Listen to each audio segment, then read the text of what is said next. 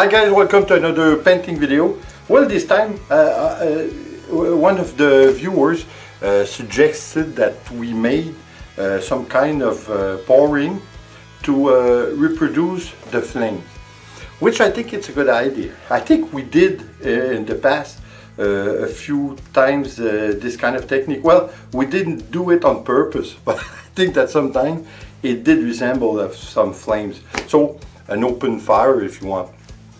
So this time we're going to do specifically that, but you have to stay in your mind that it's going to be still an abstract.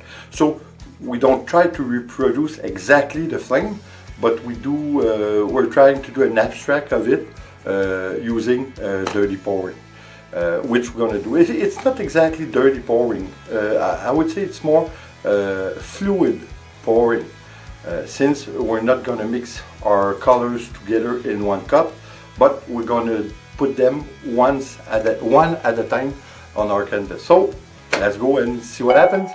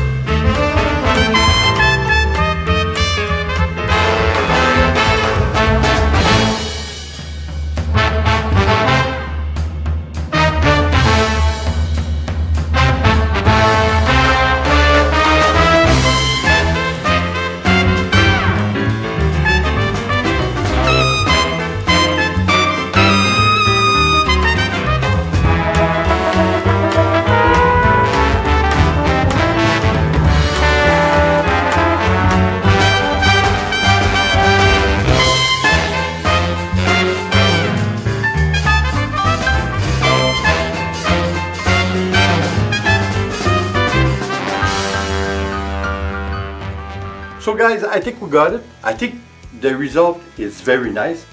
Like you saw, listen, I had the tendency to take a brush and do some more details on it, but we have to still remember it's an abstract, so we don't want to recreate exactly the finish of a flame. What we wanted is to make an abstract of it. So I think for that matter, I think it's successful. I think it's very nice. I think we did achieve what we're looking for. You put this on a wall far away and you're gonna look at it, it's gonna look a bit like flame, even though it's an abstract. So I think for that matter, like I said, I think we succeeded in reproducing. Like you saw, it's always subjective to the artist to do some kind of work with it or move around your acrylic on the canvas. So it's gonna have a different shape from one person to another, that's for sure. Even me, I wasn't sure to stop and when to stop. So anyway, I think I did just the right thing, like we said before, just to keep it as an abstract. I think it's very nice. Well, I hope you enjoyed. Like always, guys, thanks for being here. And like always, again, please subscribe, leave a comment and share. It's always appreciated. See you on the next painting video. Thanks, guys.